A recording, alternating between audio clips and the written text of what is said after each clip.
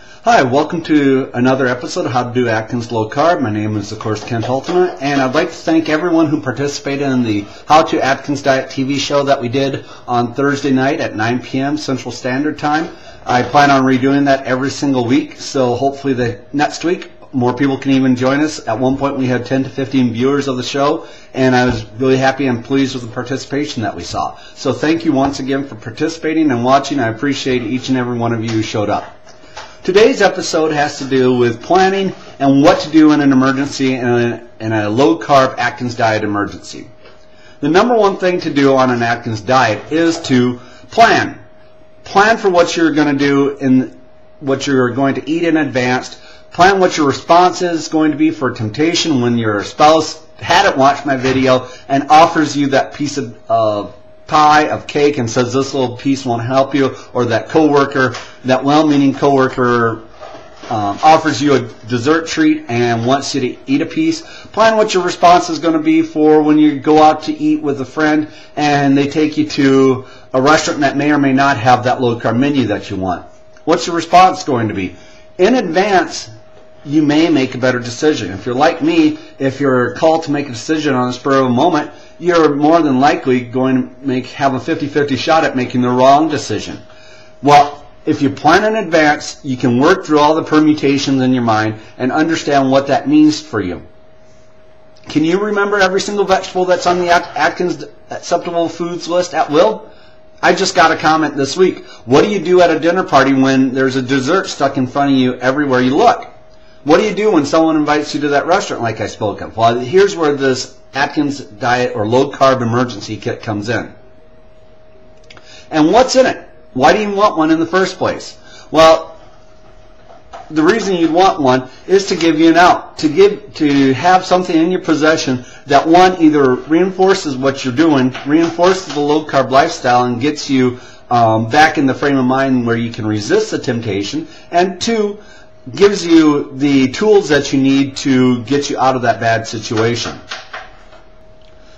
So what does a low carb emergency kit look like? Well, for me, it's a small cooler that works really well, and it contains some shelf-stable things to keep them hot or cool in the environment that you want to keep them in, whether it be inside your coat or in your car. It has to be shelf-stable, like I said, because it may need to sit in there for a couple days, as not every day are you going to be facing emergency, hopefully. Well, what's in there in the way of food? In my case, why you would want food in there is in the case that, you know, you got stuck at work, you couldn't make a normal lunch, and all you have to face is either going to the vending machines, which more than likely only have carb-friendly chips, cookies, and candy bars, and you can't get away for lunch. Well, what's in there in the way of food? Beef sticks. There are a number of good brands of beef sticks that don't necessarily have the corn syrup or the sugar involved that some of the other brands do. One of the really good brands I have found is Old Wisconsin brand. I'm not sure if that's widely available or not, but if you look for it, find one that doesn't have corn syrup in the ingredients list and you should be fine.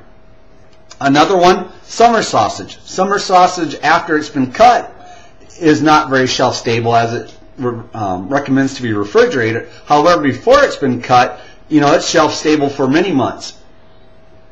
So buy a little tube, a 3 to 4 ounce slice of it, and you can cut that up. You may also want to make sure that you keep a plastic knife in with it so that you can indeed cut it up on the wheel. Nuts.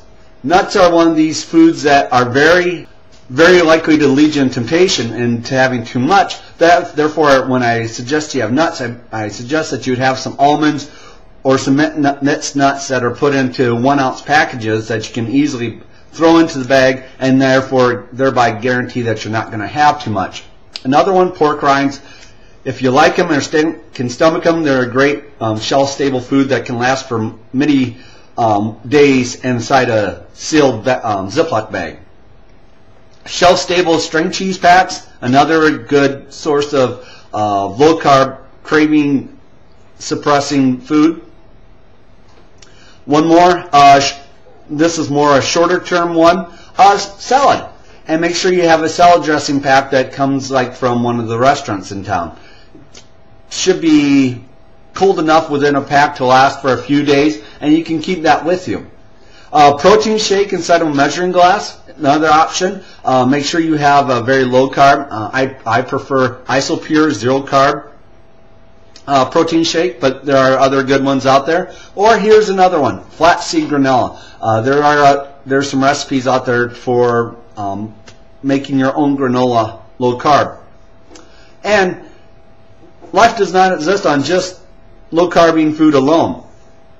All the food in the world isn't necessarily going to tell you how to turn down that temptation, or whether that temptation is actually illegal or not. Well, in this emergency pack, I would also suggest you have some non-food items. Some of these non-food items might be a picture of your before photo. Here's the photo that you don't want to be again. It's that whole negative motivation that I talked about in one of my videos. It's the where don't you want to be? Where don't you want to return to if you make that wrong decision point? It's either go to goal or go back here.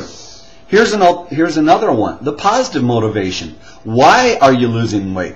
Write those down. Just the simple fact of looking at that thing and having invested that time to list down your goals and what the activity is that you want to do at goal that you can't possibly do where you currently are today. I don't know, is that get married? Is that new outfit? Is that go on a trip? Is that whatever it might be?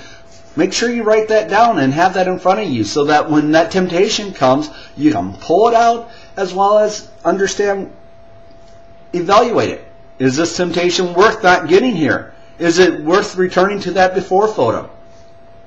For me, that made the decision point awfully clear in some of those decision points. Even when I've gone to a conference and there hasn't been a food item available for me, I can look at why I'm indeed losing the weight. If just simply remembering is enough, I can look at that piece of paper and those goals that I've listed down and also write that note to you. You don't need to. This temporary satisfaction, this temporary glorification or gratification is how you got there in the first place. Seek the more permanent results, not the temporary results. And finally, put on a copy of the Atkins Induction food list. Understand what's acceptable and what's not. Maybe they have some cream cheese that you could eat with some fruit. And as long as you knew that was acceptable on your side of the plan, maybe that's the best choice that you can have. It's make the best of a bad situation. So having those things in mind is going to make you just that much more of a successful low carber in the future. Again, like one of my favorite sayings is, failing to plan is planning to fail. If you don't make the plans up front on how to counteract all these negative influences that sit in our society, it's going to make you that much more likely to return to your former goal weight. Recidivism is way too high the way it is. Why don't you stack the deck in your favor rather than in someone else's favor? Well, thank you again for watching this episode of How to Do Atkins Low Carb. I appreciate you watching, and I hope you come and join me on Thursday nights. Thank you very much.